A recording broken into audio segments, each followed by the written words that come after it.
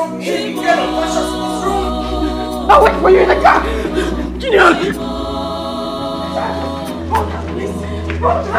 Where is it?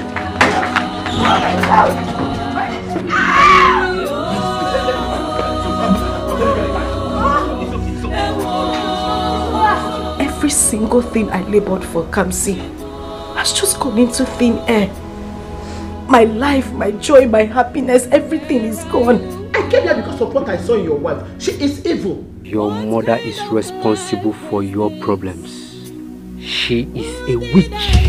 Your evil, Mama, has been exposed. You are responsible for all that I have been going through. You're responsible for the deaths of my children. You are responsible for losing my job. You're responsible for everything that I am dealing with right now. And you call me your son. What have I done to you?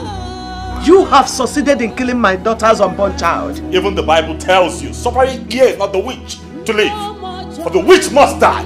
She has to leave my house. Enough.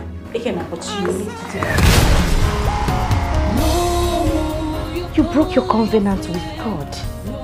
I kept mine. That is why I am still happily married. You're mocking me because you think you're more righteous than me. Mama, is this an Osu family? Eh?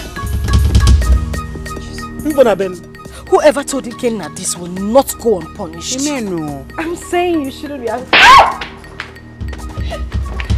My husband acted like someone who was under a spell. Let her come back here. I'm going to deal with her. You have no right whatsoever to lay your hands on her. She is your wife. Please leave. Darling, why would you want to... Please, what is it? Stop, please. Give me some space. How can you lend such amount of money to a jobless man? A man that is not doing anything again. How is he going to pay you back? Can you leave me the heck alone? Can I not have peace in my house? Strange things don't happen for this house.